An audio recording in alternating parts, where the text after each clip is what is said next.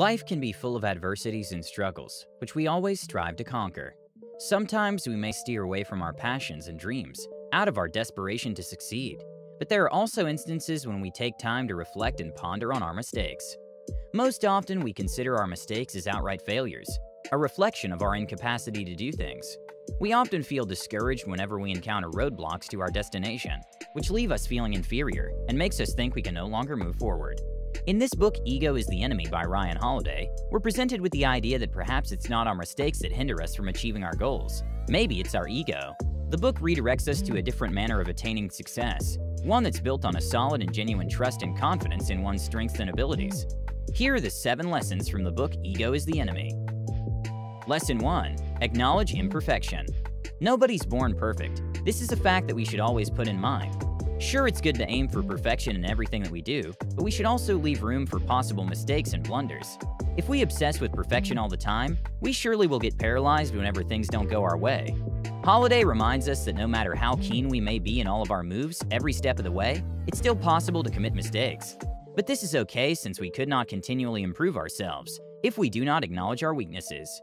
If we're driven with the pride that we always do all our tasks perfectly, we might just push ourselves in a quicksand that will slowly swallow us into nothing. Lesson 2. Swallow your pride. Yes, we may be unique in our own special ways, but for sure, the world does not revolve around us. At work, for instance, it does not really matter if we give our extra time, energy, and effort just to prove to our boss that we can be the best among the rest, because at the end of the day, we're still compensated according to our monthly salary. Hard work is good, but we should not be a workaholic just to prove our worth. Having too much pride may lead to arrogance, which will then cause us more failures. Remember that there are always people who are better than us. Instead of seeing them as competition, we could use them as our inspiration or source of new information, which will help us improve ourselves and be like them in the future. Lesson 3. Be purpose-driven. A lot of inspirational books zero in on the importance of finding one's passion, but in this book, Holiday teaches us not to be driven by our passion, because this passion may not be dependable. He reminds us to do things with purpose rather than with passion, because there are things that we might be passionate about in the beginning, but eventually we may lose our interest in the end. However, if we do things with purpose, we tend to be more invested with the work, because we focus on the result in everything that we do. Committing to a greater purpose and giving up our ego will lead us to being a better person and allow us to carve out our own success. Lesson 4. Trample arrogance. Our ego might be the silent voice that whispers to us that we're the best and that no one can defeat us. This may soothe our confidence and pride, but this can also kill our kindness, humility, and self-awareness.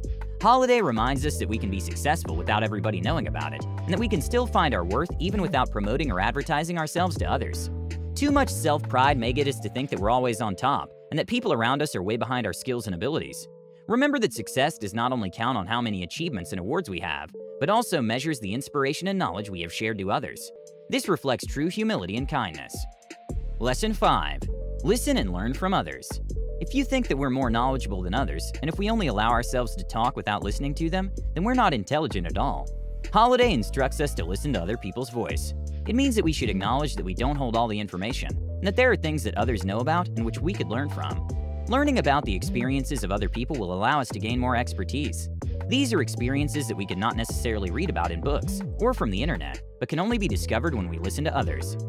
Lesson 6. Practice being resilient. Success can't be defined without failures. We could not appreciate the feeling of sweet success without experiencing failures along the way. Thus, we should not be scared with committing mistakes, but instead, we could use these to discover and show our strengths. Remember, it's only our ego deceiving us that we're a loser. We're actually stronger than our failures and weaknesses, so we shouldn't doubt ourselves that we can do better. We can be that person we desire to be if we just set our purpose on it. Acknowledging our failures is not a sign of defeat, but a stepping stone to move forward and win our battles in the next round. Lesson 7. Let love be your lighthouse.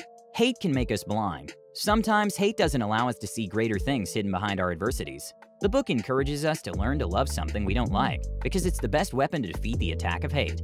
Hate could paralyze us from thinking properly and to continue doing good.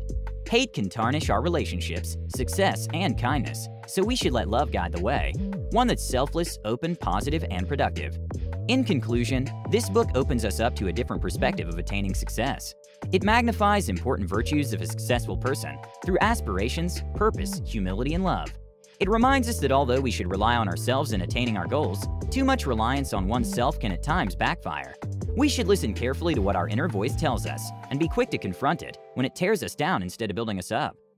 Thank you for listening. If you like the book summary and you want to see more in this category, please like and subscribe so I can create more. You can also get a free copy of the entire audiobook by clicking the link in the description. Until next time.